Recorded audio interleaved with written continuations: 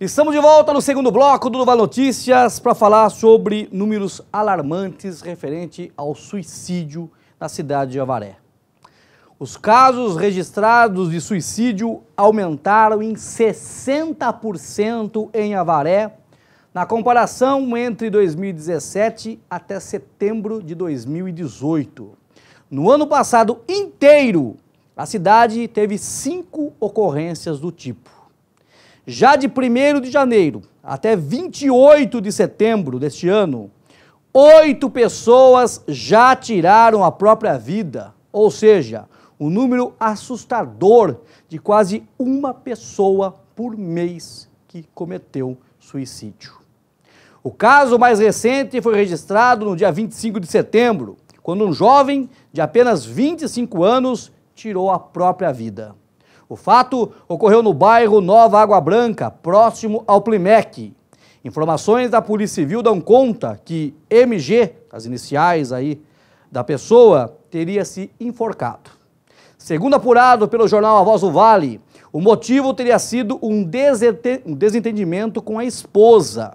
Informações dão conta ainda que ele já teria tentado contra a sua vida outras vezes, fatos que ocorriam quando ambos discutiam. O ato abalou familiares e amigos. Ele foi velado no velório municipal e sepultado no dia 26 de setembro.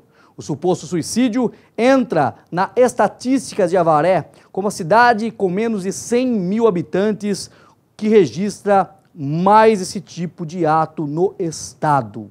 E os números são ainda mais alarmantes. Eu estou preparando uma reportagem especial, que vai ser veiculada no jornal Voz do Vale, que fala sobre os altos índices de suicídio na cidade de Avaré. Para vocês terem uma ideia, dados levantados desde 1999 até o ano de 2013, Avaré foi dando saltos ano a ano, aumentando o número de suicídios de uma forma muito preocupante. Sendo que em 2010 o índice foi ainda maior. Foi um índice de 15,88 por 100 mil habitantes. Isso em 2010. Os dados são referentes até 2013. E em 1999 até 2013, Avaré sempre esteve figurando aí entre as 15 cidades com 100 mil habitantes com o índice maior de suicídios. Sendo que no ano 2000, a cidade ocupou a primeira colocação no país. E Avaré está aí, sempre na primeira, segunda, terceira, atualmente está, em 2013, foi o último dado, na 13ª colocação. Porém, dados referentes a 2013 a 2015, 2013 até 2018, ou seja, por 5 anos, os dados são ainda piores. A situação vem piorando ano a ano na cidade de Avaré, de pessoas tirando a própria vida. Não estamos aqui em nenhum momento para julgar essas pessoas, porque nós não estamos realmente no corpo delas, não sabemos o sentimento, né, sabemos o que está levando essas pessoas, que nesse caso, até informações aí obtidas pelo jornal Voz do Vale dão conta realmente que nesse caso esse jovem de 25 anos já teria tentado outras vezes, sempre que discutia com a esposa, tinha esses momentos aí realmente de tentar se matar, e até que, infelizmente, no dia 25 de setembro, ele conseguiu, né? Acabou atentando contra a própria vida, acabou se enforcando e vindo a falecer. E realmente, a pessoa, quando comete o suicídio, ela pensa que está acabando com a dor dela, mas ela está gerando dor ainda pior para as outras pessoas, para familiares, principalmente, e para amigos. A dor fica eterna. E foi esse fato, realmente, que chocou a cidade de Avaré, realmente no dia 25 de setembro, né? E vem chocando. Mês a mês, Avaré vem registrando um suicídio pelo menos.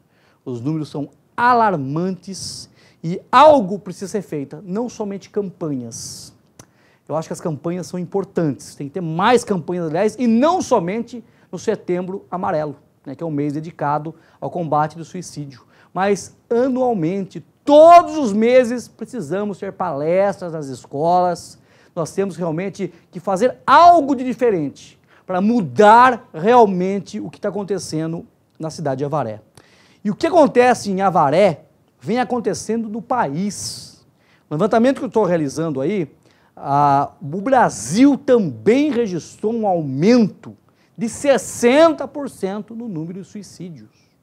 E o índice maior é de jovens.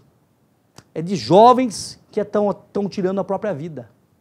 Jovens idosos. Antigamente sempre era essa base. Hoje são muito mais jovens do que idosos que estão atentando contra a própria vida. Realmente, esses números são alarmantes e convido a você a ler essa matéria que vai ser publicada no jornal A Voz do Vale, desculpem, Jornal Comarca, meu antigo jornal, né? Que vai ter todos os dados referente a essa pesquisa aí que eu estou detalhando, que chama muito atenção, é alarmante. E estamos no mês do Setembro Amarelo, e o nosso repórter Caio Augusto esteve preparando uma matéria especial sobre esse mês especial aí de combate ao suicídio, prevenção e combate ao suicídio, e esteve falando aí com pessoas ligadas ao CVV, inclusive com uma mulher, né, que ela teve um marido, né, que cometeu suicídio no passado. Confira a reportagem.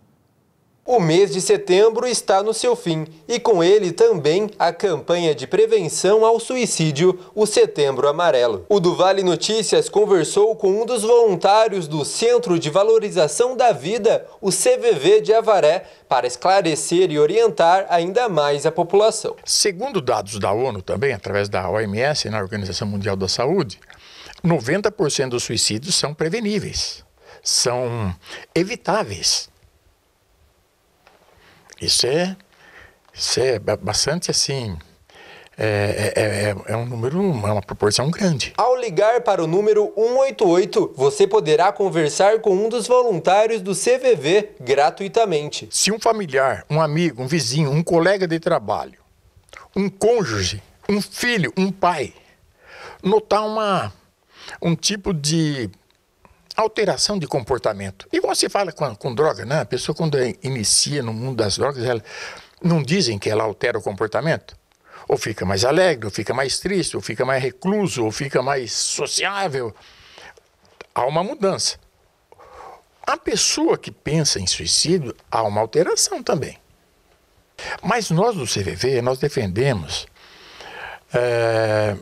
a posição de que, para nós, trazermos luz sobre o assunto, esclarecimentos, transparência, nós precisamos falar sobre isso.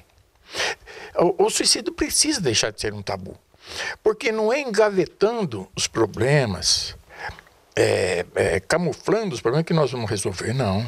Nós vamos resolver falando sobre ele, preparando as pessoas para enfrentar o problema. Então é isso que o CVV acredita. A depiladora Cleonice Devec dá conselhos para a população. Vai procurar autoajuda, gente.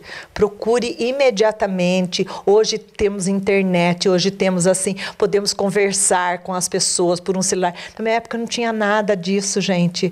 Olha hoje quantas coisas melhores. Vá atrás, procure. E tem, olha, não tem dinheiro, entra numa clínica, cara de pau, procura para um médico, fala, eu estou num ponto de desespero, duvido que um médico particular não vai te atender se você estiver nesse desespero.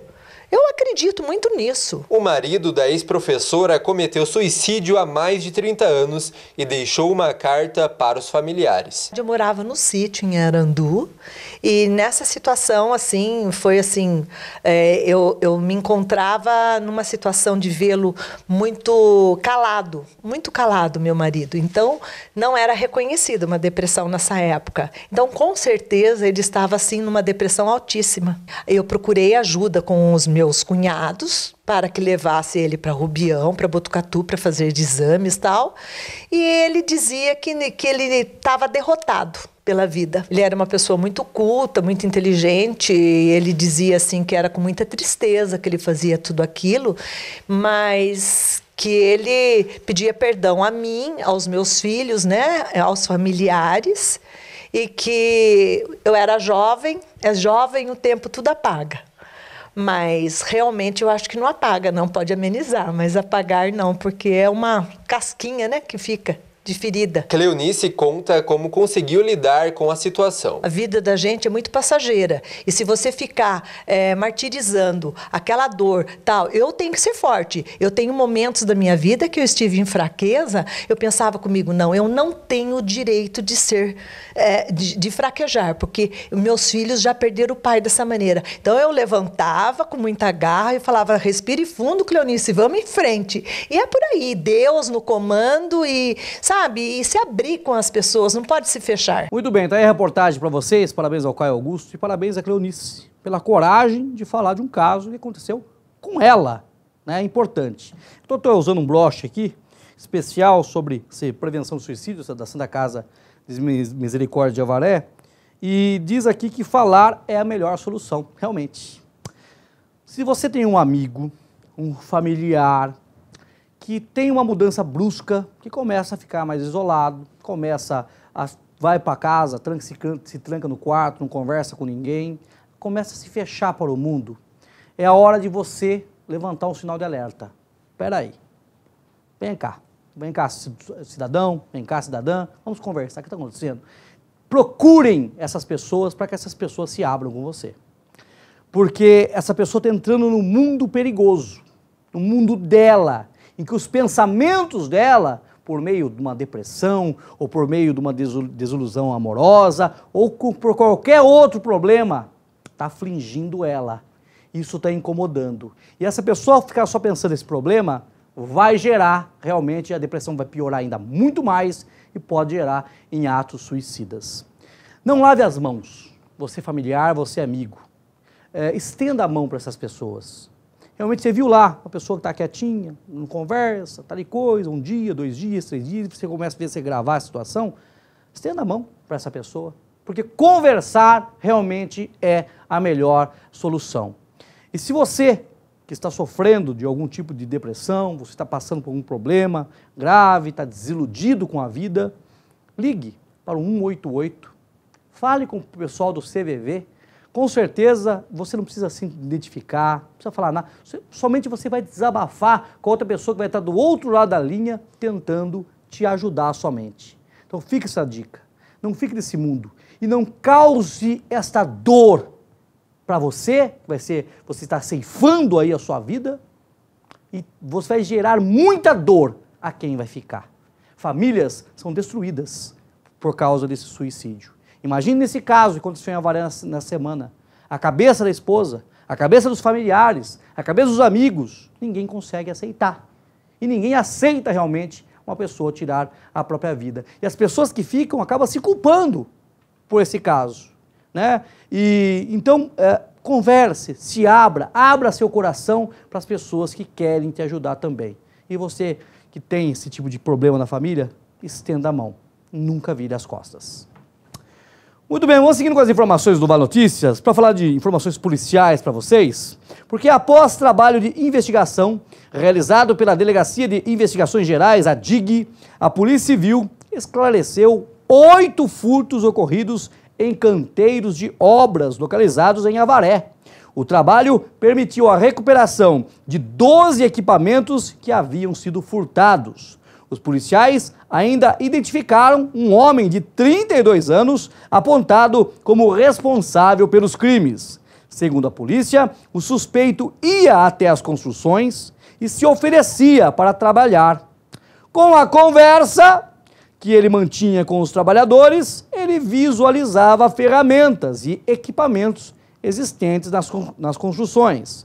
No início da noite, ele voltava aos locais e cometia os crimes. De acordo com o delegado da DIG, o Dr. Fabiano Ribeiro Ferreira da Silva, o homem agia sempre da mesma forma. Segundo os boletins de ocorrência, os furtos ocorreram entre os dias 14 de agosto e 17 de setembro deste ano. 2 foram no Jardim Europa, 1 no Jardim São Judas, 3 na área central da cidade, 1 no Terras de São José e outro no Bairro Alto. Entre as ferramentas recuperadas pela Polícia Civil estão serras da marca Makita, são serras caras, né? Furadeiras, revólver para pintura e plaina. As vítimas já estão sendo intimadas a comparecer na delegacia para a devolução dos bens. O homem responderá por delitos de furto em inquéritos policiais. Tá aqui, ó. Todas essas ferramentas é com sem vergonha aí, desculpem a palavra vagabundo, porque é um vagabundo, né? De vez de trabalhar e ganhar o dinheiro lá da forma correta, não. Prefere, vai lá, conversava com os pedreiros no canteiro de obra, olha só, tô precisando de um biquinho, precisando trabalhar, mas ele não está preocupado com o emprego. Ele está preocupado realmente em ver lá ferramentas de alto valor para vender, porque essas ferramentas aqui não são baratas não, são caras. E aí vender tudo isso aqui é levantar uma boa grana, né? As pessoas já estão com dificuldade, né? Setor imobiliário, todo mundo sofrendo aí realmente com a crise financeira que abala todo o país, né? E daí vai lá, as pessoas que investem com seus equipamentos para construir, para levantar mais dinheiro, e de repente aparecem sem vergonhas vagabundos que vão simplesmente ir lá praticar o mal e roubar esse tipo de ferramentas e praticar o mal, né? São pessoas realmente que... Você acha que tem correção uma pessoa dessa? Não. No sistema prisional brasileiro também é um lixo. A verdade é essa, né? O cara entra lá, um ladrão de galinha ou um furtador de ferramentas aí, né? E sai de lá um bandido formado, com até certificado aí de facções criminosas. A verdade é essa, né? Não recupera ninguém sistema penitenciário brasileiro, eu tô falando. Não é até só do estado de São Paulo, não. O estado de São Paulo ainda é melhorzinho. Imagina o restante do país, imagine lá no Nordeste que o bicho pega ainda mais lá, né? Mas ainda bem que a polícia, a DIG de Avaré é fantástica, parabéns a todos os membros da DIG, doutor Fabiano, liderando aí a DIG, né, de Avaré e fazendo um excelente trabalho e colocando esse bandido criminoso atrás das grades. Muito bem, seguindo com as informações, e olha só, um casal foi preso suspeito de roubar um sacolão e ameaçar funcionários. O crime ocorreu no dia 26 de setembro na Vila Jardim, em Avaré. Eles roubaram 4 maços de cigarro e quase R$70 em dinheiro e fugiram na sequência. De acordo com a Polícia Militar, por volta das 20 horas, o casal entrou no estabelecimento, que fica aí na rua João Lobo, e rendeu ao funcionário do caixa com uma arma de fogo e uma faca. Uma equipe da polícia realizou patrulhamento pela região e encontrou o casal em uma casa na Vila Esperança. Durante a abordagem, os policiais constataram que a arma usada no crime era de brinquedo. Ainda de acordo com a polícia, o casal foi encaminhado para a delegacia, onde foi autuado por roubo e ficou à disposição da justiça. Até o pessoal do sacolão não tem paz, né? A bandidagem e o cabocado, o casal lá, né? Trabalhadores, né? Vai lá roubar a coitada funcionária, que já tem dificuldades, né? Difícil aí a situação do comércio na cidade de Avaré e em tantas outras cidades. O caboclo vai lá roubar 4 maços de cigarro e os R$70 que eles tinham arrecadado durante o dia aí. O que falar deste casal, né? Tomara que a Polícia Militar fez essa prisão, parabéns à Polícia Militar, tomare realmente que eles permaneçam presos. Porque se falar assim, 4 maços de cigarro, Marcelo, e lá R$70, é diferente. Se fosse uma pessoa que furtasse, na minha opinião, isso é a minha opinião, tá? 1 litro de leite para dar pro filho e não tem dinheiro, é diferente a situação. Agora, o cara vai lá furtar 4 maços de cigarro e R$70 de trabalhadores. É um casal que dá vontade de falar outras coisas aqui, mas vamos seguir com as informações aqui no Vale Notícias, que é melhor. Muito bem. Vamos sim, né? Falando ainda da Câmara Municipal de Avaré, teve um fato que aconteceu na Câmara em que o vereador Flávio Zandoná falou sobre o mau atendimento no setor da saúde de Avaré. Vira e mexe, o setor de saúde é bastante comentado na Câmara Municipal, né? E o vereador Cabo Sérgio, no momento em que o Flávio Zandoná estava falando sobre o assunto, pediu a palavra. E olha só o que aconteceu. Os vereadores Flávio Zandoná e Francisco Barreto foram abordados por um munícipe precisando de ajuda.